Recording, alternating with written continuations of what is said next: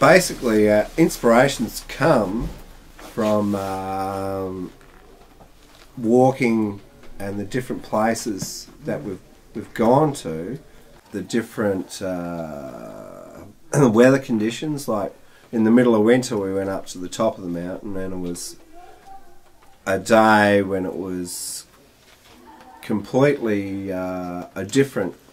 It was like a fairyland, really. It was no wind. It was about -1 and snow, ice, and just like something you see on a fantasy movie or something like that.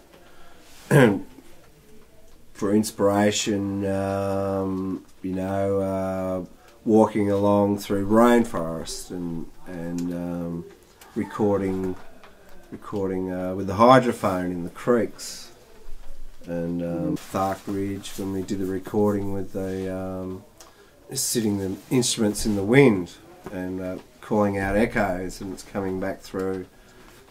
The possibilities as for recording and writing songs there's just so much there, really. What do you think, Adrian? Yeah. You can write 100 songs about the mountain and they can all be different. You know? Yeah, and they can all have their own original theme, original mountain background. And the project's not only songs. We've got Braddon's done spoken word poetry right throughout our the whole recording of what we've done, and the website, and that complements the songs as well as telling different stories as well. The first walk we did was along the base of the organ pipes, and we walked up that steep track to the right underneath the base of the organ pipes, and I did that. That's when I first did cloud lifting with that jam on D, and the birds. Yeah, birds started. We stopped, and the birds were singing along to the.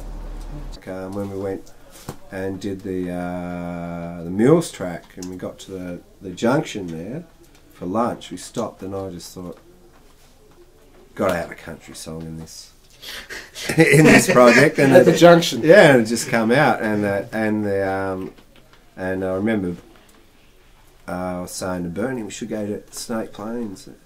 No, we're not going down there. And then it came to me like Snake Plains in the autumn, and that's how that song developed. One of the last songs we wrote in the project was Sphinx Rock, where we just did the walk to Sphinx Rock, and we was all sitting there, and we just came up. Yeah, it took about an hour or so just to come up with the basic.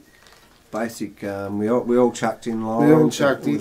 That was good. I remember that those people were there, and we didn't notice them. And they were witnessing the creation of the song, and they just said, "You guys are good," and they just walked off. And that's a compliment, you know. Really, this project has inspired me. I'm a songwriter. I've written a lot of songs and poetry, but this project is, I think all up I wrote about 9 songs, and each song has always been a connection with the place of the mountain and the spiritual qualities of the mountain as well.